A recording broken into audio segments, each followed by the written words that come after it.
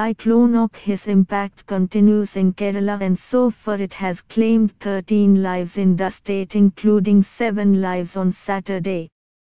In all, 450 fishermen have been rescued by the various agencies including Indian Navy and Coast Guard, yet 117 fishermen were feared missing till Saturday evening and rescue efforts were on. According to the latest tweet by Maharashtra Chief Minister Devendra Fadnavis, he said that a total of 952 fishermen from near Kerala who were caught in the rough seas have safely reached Maharashtra's Sindhudurg coast.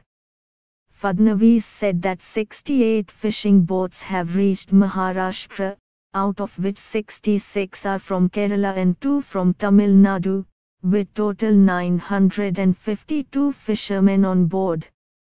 All are safe. Kerala government announced ₹10 lakh compensation to the immediate relatives of the fishermen who lost their lives to the Ochki cyclone while fishing in the sea. Kerala Chief Minister Pinarayi Vijayan said the rescue and relief activities following the Ochki cyclonic storm, which wreaks havoc in the southern parts of the state, was progressing in full swing.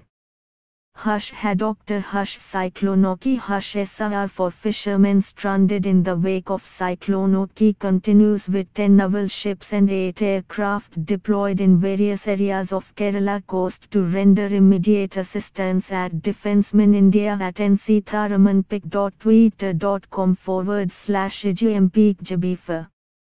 Update on Hush Cyclone Ochki Hush Rescue Operation Hush Case Havoc Hush Saving Lives.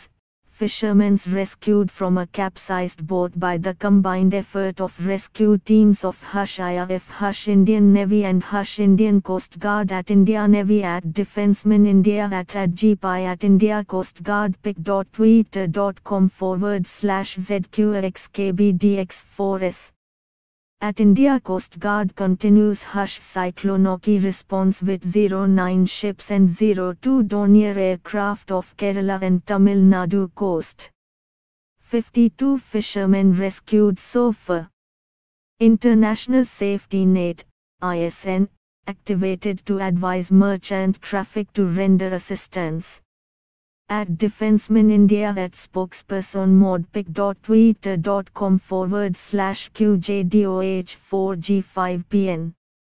Almost 400 people have been rescued from the seas. The ₹10 lakh assistance is in addition to the routine compensation given by the Fisheries Department.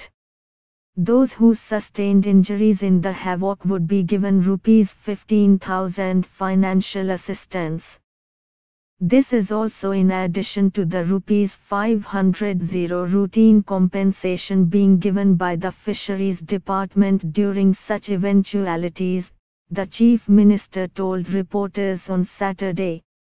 The cyclone that developed into a severe cyclonic storm on December 1 over Lakshadweep and adjoining Southeast Arabian Sea intensified on Saturday with wind speeds of 145 km per hour at Minikoi and Kavarakti Islands of Lakshadweep. The system is likely to intensify further and move west and northwestwards during the next 24 hours and expected to recurve northeastwards during subsequent 48 hours.